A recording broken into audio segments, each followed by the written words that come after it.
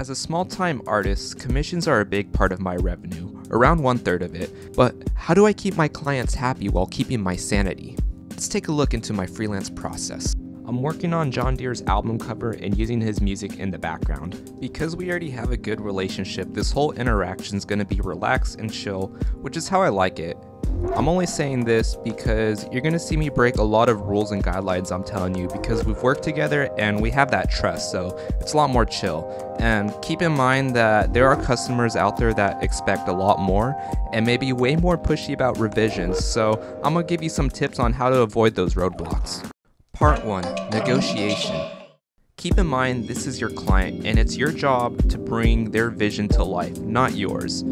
For the most part, you want to ask them questions about their vision. For example, what color/vibes are they going for? What art style do they have in mind? Do they want a more elegant or chaotic design, minimalist or maximalist? You know the idea. Also, ask them what size do they need and what it's going to be used for. For example, a screen printed shirt's going to have way more restriction than like an album cover or like a Twitter avatar. Having them give you some reference is always going to help you. I'm going to be honest with you, a lot of the times the clients don't know the nitty-gritty, but every piece of information helps.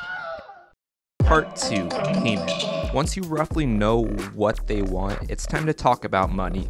This can vary a lot. Estimate the time, skill, and relationship you have with the client. For me, since it's just a skull with words, it'll take me about 2 hours to finish if I don't do thumbnails or have to do a lot of revisions. Minimum, I should be charging him at least around $80 for this artwork. But because this is my boy we talking about, I charged him around $45 and he paid me $47. And I know I'm hella underselling, but here's why I'm going so low. Number 1, he's another artist who is also grinding, and we all out here trying to make it, and this is just giving back to the community.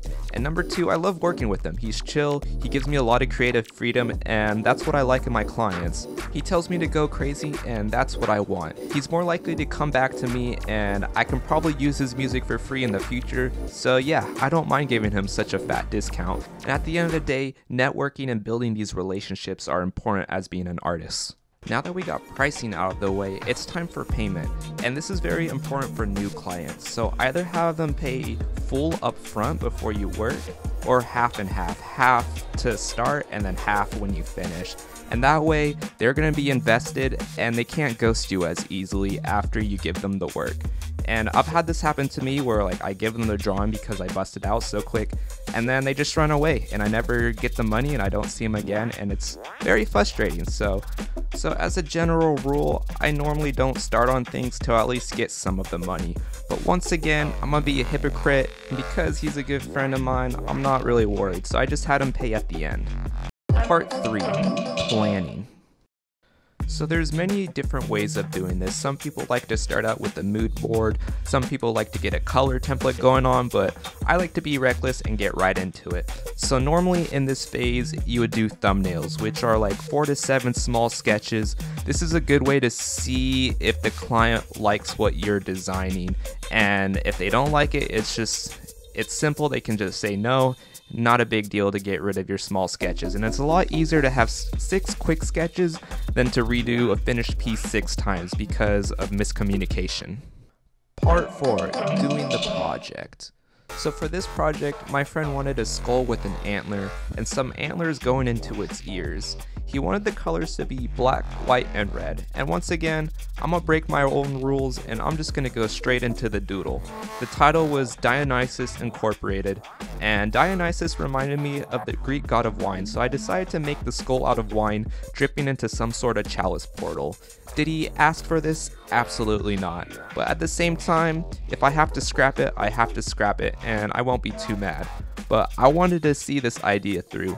Plus, if he didn't like it, I just had to desaturate the skull and get rid of the drips, and it's an easy fix, so screw it. Alright, let's look at the checklist. Skull? It's made out of wine, but check. Antlers going into the ears? Did I spell the title right? Nope.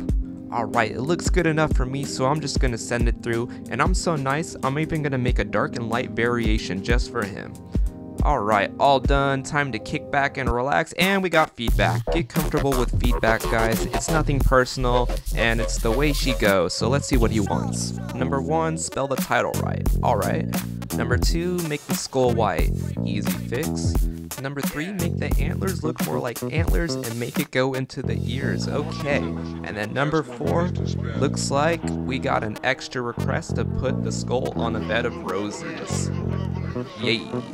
Easy, so I only have to scrap 3/4 of the drawings, and this is why I should have done a thumbnail first. So I know revisions can be frustrating at times, but in this instance, I can't really be upset because I was going gung-ho and just started swinging away, so it was definitely on me, but I really wanted to see how the skull looked, and I would rather go for it for the sake of experimentation.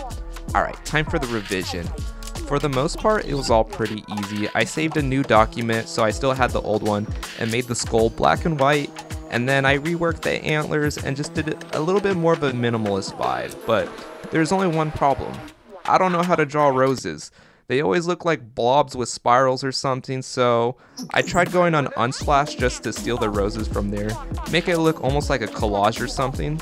And Unsplash is free, so I don't have to worry about copyright, and even though I probably should have credited the photographer, I'm not going to. JK. So the collage thing wasn't working, so I'm gonna try tracing it, and it looks just as bad. And that's probably because my perspective was off. But that's okay. What we're gonna do is we're gonna take red blobs and call it my minimalist style. Alright, time to add the text and we're all done. Time to resubmit it and call it a day, and oh, looks like he likes the first one better. I'm not gonna lie, this is super common. You're most likely gonna make 5 or 6 changes and then completely ruin the designs, and then the client is gonna be like, I like the first design.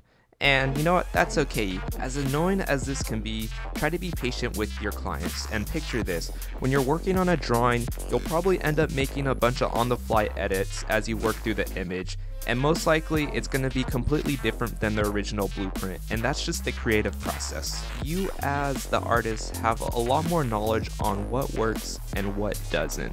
And think of all the last minute decisions you've made while working on a painting.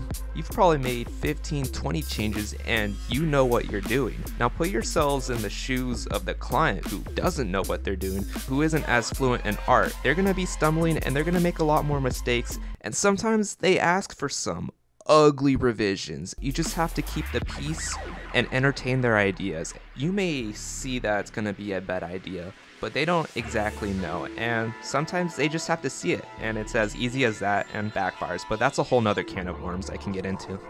You can't fault someone for wanting to try an idea, but you can make suggestions and just try to be patient, and just remember how important communication is. Anyways, I made the last few changes and we called it a day, and both of us were happy.